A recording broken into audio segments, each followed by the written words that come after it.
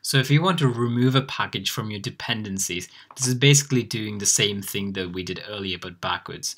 So if I wanted to remove express from this, what I would do is simply delete the express entry from the dependencies JSON object and make sure you get rid of that extra comma just so it doesn't cause any issues. And then when you run npm install again, what this will do is it'll make sure that everything gets updated. So what they want us to do here is just to remove the moment package from our dependencies.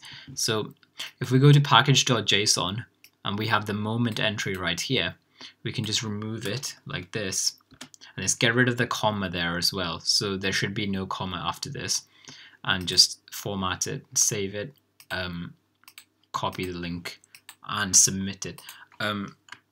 Yeah, I might have to try this a few times though, because yeah, Glitch is really slow at saving projects, so.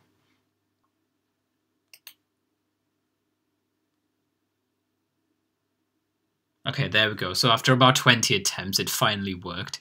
So yeah, this is the last challenge in the managing packages with NPM course, and it was fairly easy actually, so you'll breeze through all of these. So yeah, that's the end.